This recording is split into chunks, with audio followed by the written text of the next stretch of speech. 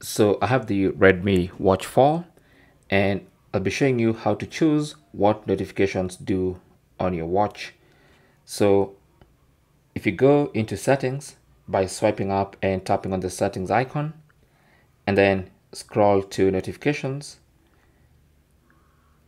you can actually choose what your watch does when it receives notifications.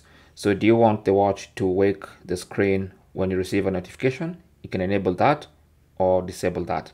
You can also choose to have your watch only notify you when the phone that is connected to the watch is locked.